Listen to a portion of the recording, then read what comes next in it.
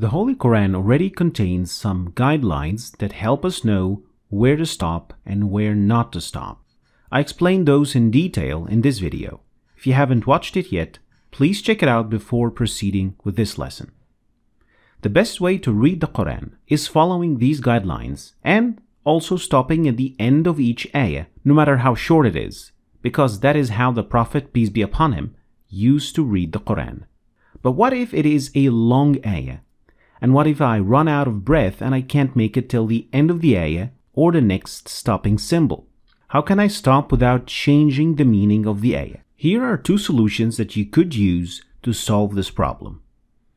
The first solution is the easy solution, and it is pretty simple. If you stop in the middle of a longer ayah with no stopping signs that are near enough, always reread 2 or 3 words from what you already read in order to continue the meaning without changing it. Like in this example. اصلوها فاصبروا أو لا تصبروا أو لا تصبروا سواء عليكم إنما تجزون ما كنتم تعملون. So I repeated 3 words and then I continued until I reached the stopping sign where I can stop without having any problems. Let's have a look at another example. فلا تعجبك أموالهم ولا أولادهم إنما يريد الله ليعذبهم بها في الحياة الدنيا وتزهق أنفسهم وهم كافرون. So in this case, I repeated 2 words and then I continued reading until the end of the ayah. You could also use this method multiple times if the ayah is longer and if you need to do that. Like in this example. الذين يتبعون الرسول النبي الأمي الذي يجدونه مكتوبا عندهم في التوراة والإنجيل يأمرهم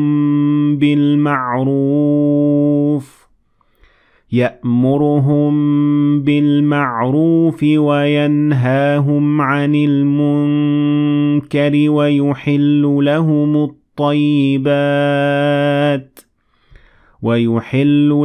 الطيبات ويحرم عليهم الخبائث ويضع عنهم إصرهم والأغلال التي كانت عليهم.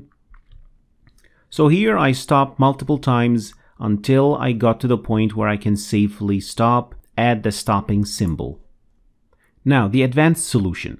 And it is for those who have a better understanding of the Quran and know more about the Arabic sentence structure. And it is that you could stop and continue in the middle of the ayah as long as you do not change the meaning of the ayah or split the sentence into half. Like in this example. لقد أرسلنا نوحا إلى قومه فقال يا قوم اعبدوا الله ما لكم من إله غيره إني أخاف عليكم عذاب يوم عظيم.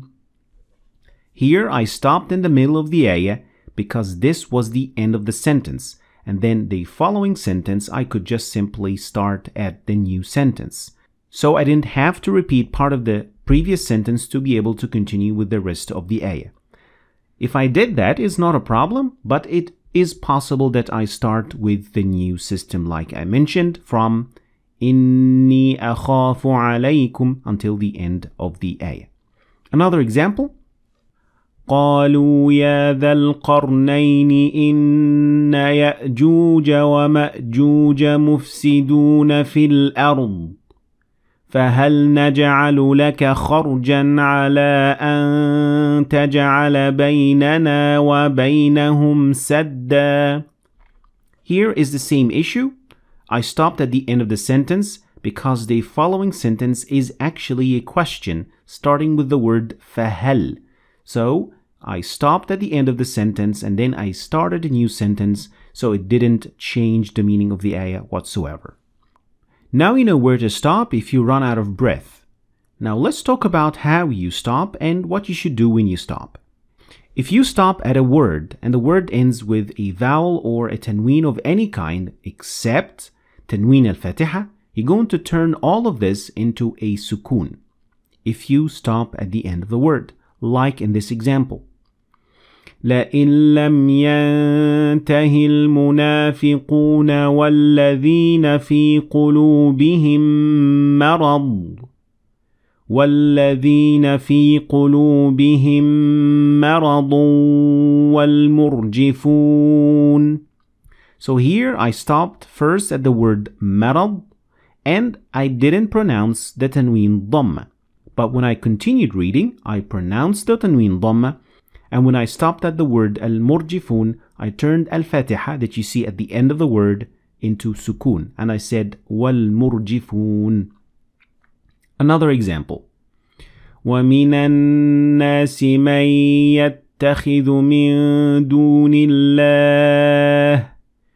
من دون الله أندادا يحبونهم كحب الله والذين آمنوا أشد حبا لله ولو يرى الذين ظلموا إذ يرون العذاب أن القوة لله جميعا وأن الله شديد العذاب.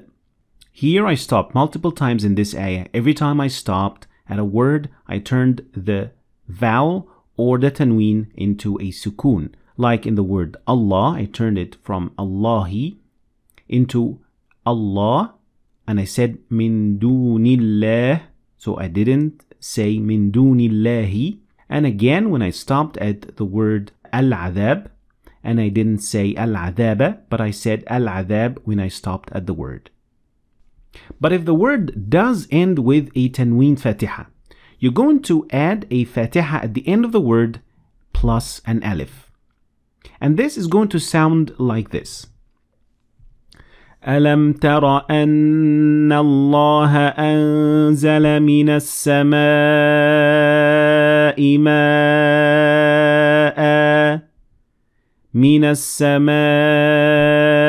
ماء فأخرجنا. Here we have the word ma, and the word ma ends with a tanween fatiha on top of the hamza. If this is the case, you're going to leave al-fatiha, just al-fatiha without the tanween, and you're going to add alif, so it will sound like ma'a. Let's have a look at another example. كمثل الذي ينعق بما لا يسمع إلا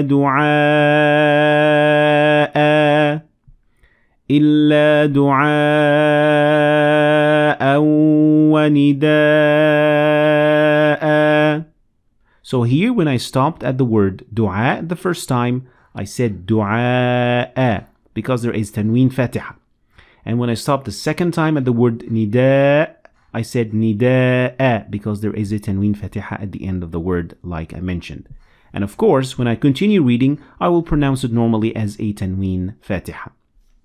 Last but not least, if the word ends with a ta marbuta, and ta marbuta looks like this, you're going to turn it into a ha. Every time you see ta marbuta and you stop at the end of the word, you will turn it into a ha. And the famous example is found in Surah Al-Haqqa. You're going to notice that I'm going to pronounce the same word in two different ways. The first when I continue reading the word, and the second when I stop at the word. Notice the difference. Al-Haqqatu mal-Haqqa. So in the first time I said Al-Haqqa and I continued reading, I pronounced the ta marbuta like any other ta. But when I stopped at it, I turned the ta مربوطة into a ha. So I said مَلْحَاقَةٌ. Let's have a look at one more example. سخرها عليهم 7 ليال وثمانية أيام حسوما. Same thing. When I stopped at the word ثمانية, I turned the ta مربوطة into a ha. But when I continued reading, I said وثمانية أيام. Then I pronounced the ta مربوطة normally. Pay attention because you're going to turn every single ta مربوطة into a ha, even if it ends with a tanween fatiha. Like in this example. كان الناس أمة واحدة. So the first word with tanween fatiha is umma. But when I continued reading, I said أمة واحدة. The second word is wahida and it ends with ta marbuta, but when I stopped at it, I turned the ta marbuta into a ha. So I said wahida. Another example. وَمِنْهُمْ مَنْ يَقُولُ رَبَّنَا آتِنَا فِي الدُّنْيَا حَسَنَةً وَفِي الْآخِرَةِ حَسَنَةً وَقِنَا عَذَابَ النَّارِ. Notice how I changed the way of pronouncing the word that has tanween fatiha and ta marbuta at the end of the word when I stop and when I continue reading. So to recap, where to stop? You stop at the end of each ayah and you stop according to the stopping symbols like I mentioned at the beginning. Otherwise, if that is not possible, you're going to repeat 2 or 3 words from what you've just read before you continue reading. Or you're going to stop where the sentence ends so that you don't change the meaning of the ayah. And how you stop, you're going to turn every vowel or tanween, except for the tanween fatiha, into a sukoon if you stop at the end of the word. If it is a tanween fatiha at the end of the word and you want to stop at it, you're going to turn it into fatiha and an alif. If the word ends with ta marbuta, you will always turn it into a ha. Thanks for watching. If you like what you've seen or learned something new, please like and share the video for other people to learn from it. And please subscribe to my channel if you want to see more videos like this. Thanks for watching, and I will see you next time.